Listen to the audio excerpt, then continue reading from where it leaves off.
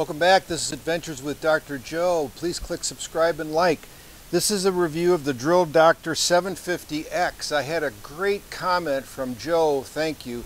He said, your close-ups aren't in focus and they're not very well centered. I tried to improve on that. So today it's a Drill Doctor 750X up close and in focus each step of the way, 118-degree bits, 135 split point bits, and masonry bits, as well as all the differences between this and its previous 750 SP drill bit sharpener made by Darex.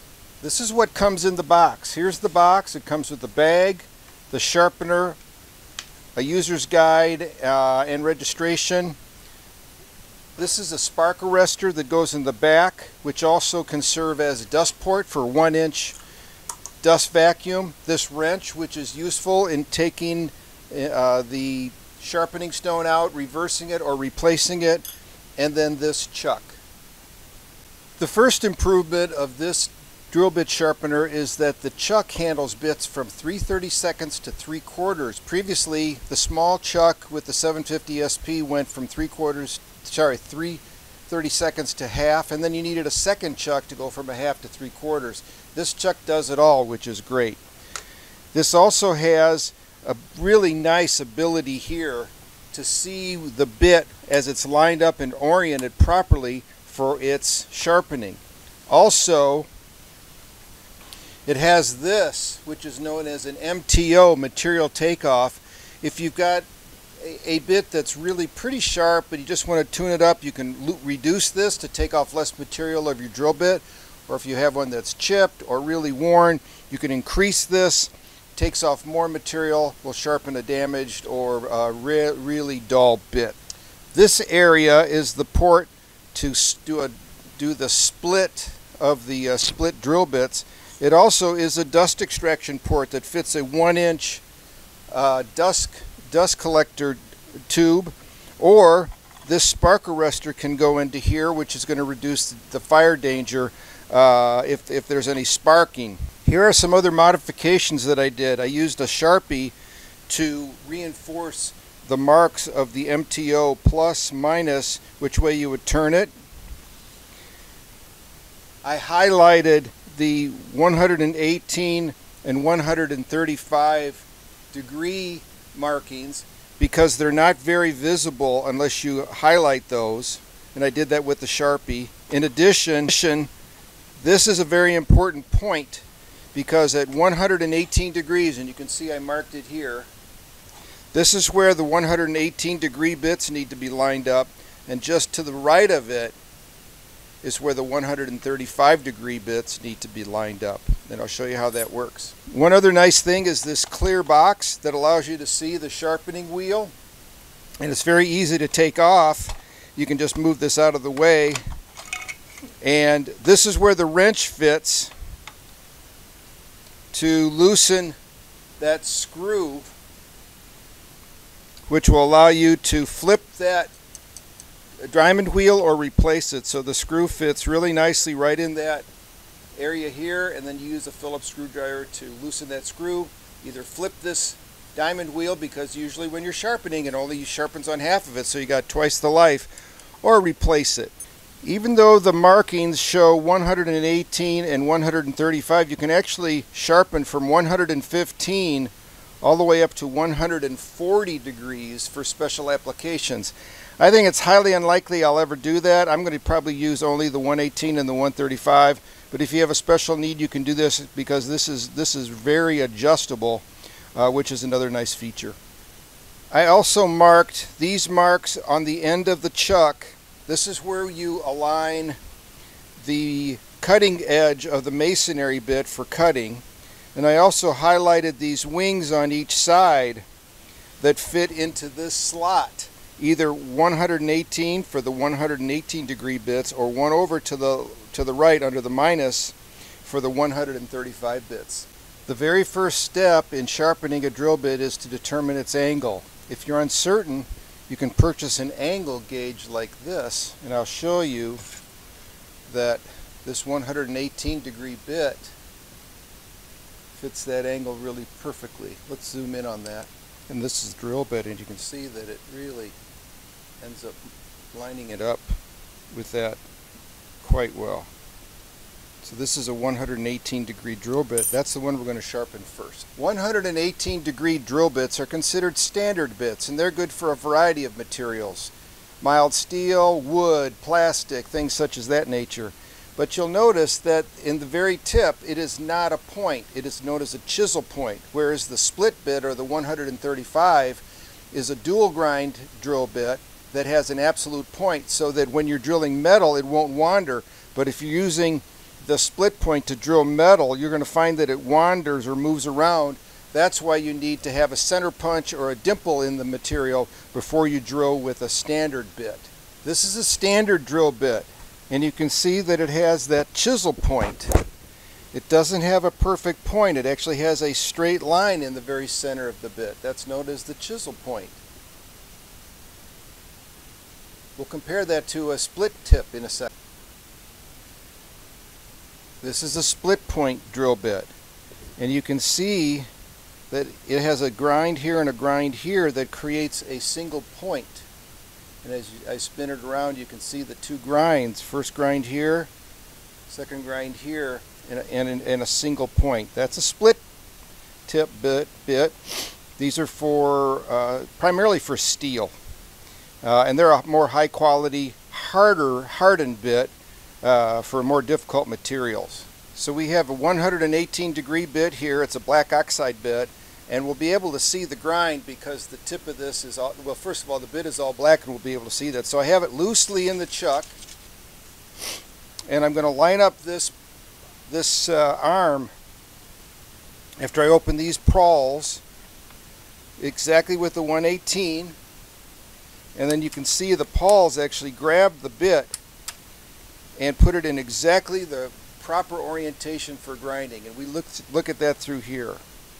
Then tighten it snugly, release it, and then further hand tighten it so we can sharpen it. Again, now we're certain we're going to set it to 118, tighten it up, and we're going to start sharpening. The sharpening process is a gentle pressure on this pin right at the top, this pin here. And we'll spin this around, and there's a cam action that moves it back and forth over the stone. And you're going to hear a lot of grinding and then a little bit less and a little bit less, and that's when you know you're in pretty good shape. So let's fire it up, and here we go.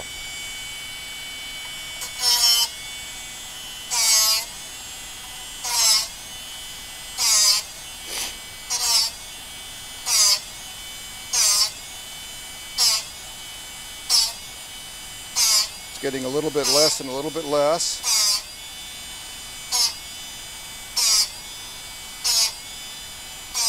Let's take a look at that. Okay, that's really good. Okay, you can see the grind marks as I rotate this bit. The cutting edge is perfectly clean, but there's a little of the black oxide I haven't ground. That doesn't matter because that's not as high as the grind, so you can ignore that. Look, this grind edge perfectly sharpened. So this bit is sharpened. This is good to go. But notice again the chisel point, not an individual true point, but a chisel point, which is typical for 118-degree standard bits. So that bit is sharp. We can sharpen titanium-coated drill bits. It's not pure titanium, it's only a coating. The titanium is important right at the cutting edge and in the flutes where it helps with chip ejection. So again, this bit is loosely held in the chuck. We're going to line up this tab with the 118-degree, open the pawls, let it fit in there, be sure that the bit is all the way against that nut or that bolt, and then these pawls will grab the tip, orient it properly, tighten it just a little bit, and then really tighten it, and then let's start sharpening.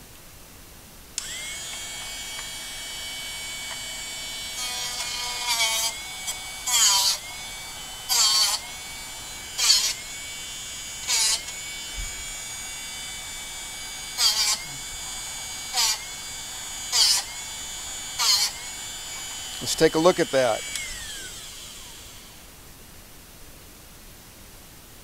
Nope, it's not quite enough. So we're going to reset the bit at 118, advance it. We're going to take off a little more material.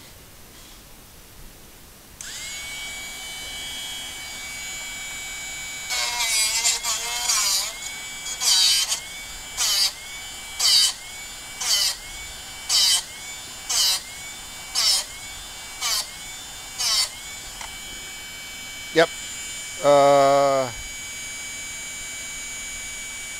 Not quite.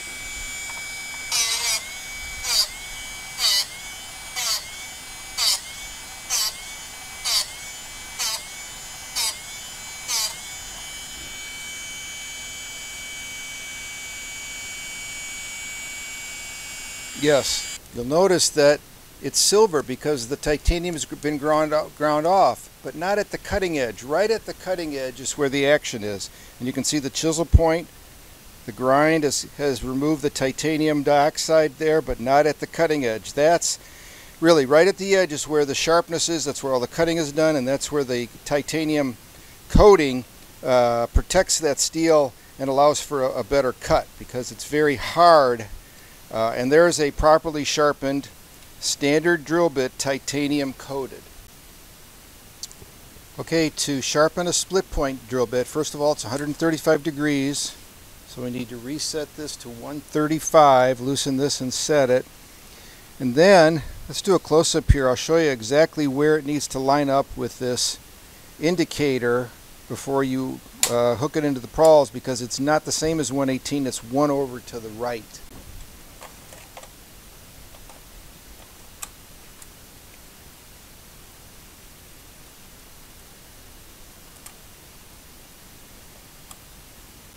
So we're going to turn it on and sharpen it.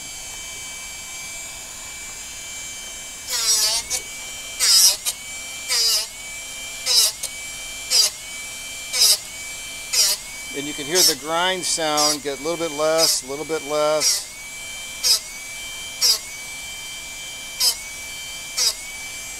So it's almost nothing. Yeah, that's a good sharpening. Let's look at that. Okay. So you can see the nice, perfect shining surface here of this bit. But now that we've sharpened it, we have a chisel point. We don't want that. We want a point, and we're going to have to do this back grind now, or split the point as it's called. So let's do that next. So we've sharpened the bit here, and without changing the bit at all, move over to the splitting point, and we're going to line up this mark with this indentation right here, just like this, and we're going to literally just plunge it in a number of times on each side and then rotate it.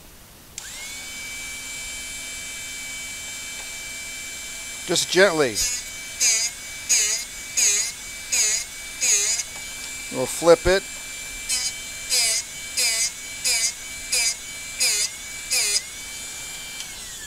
Okay, so we've sharpened the bit here, and then we've split the bit here by pushing it in, and we'll just do it again for just a second.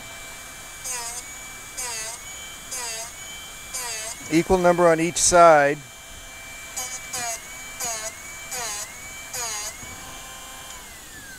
And we'll get a close-up of that bit. I think it's pretty nicely split. So we have now sharpened the split point bit. And what you can see is here the primary grind, the sharpening grind, and then that secondary grind which splits the tip. It actually takes part of that chisel point off. Again, primary grind, sharpening, secondary grind here, splitting the tip, giving a true tip, a point on the end of those drill bits. Let's sharpen some masonry drill bits. I've had these for a long time. This one actually looks pretty worn. So we're going to fit this in the chuck, but we're going to line up the carbide cutting edge of this with these marks I've made. We'll take a look at that. Masonry drill bit, we need to line up these carbide edges with these marks that I've highlighted here. And we need it to extend from the drill bit between 1/2 and 5/8 of an inch. So we've lined up the bit with these indicators, and we have it about 1/2 to 5/8 inch outside the bit, outside of the chuck. And then we'll just, with this indicator toward this pin, just gently push it down, and it slides back, and then tighten it when we're sure we've got those carbide inserts lined up just right. Then tighten it, and then we're going to sharpen it by plunging it, keeping this indicator aligned with this pin.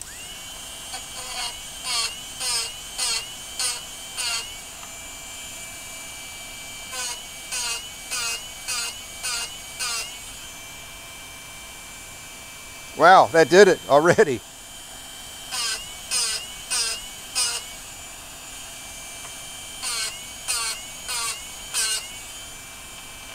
That's great. So we'll take a close-up look at this.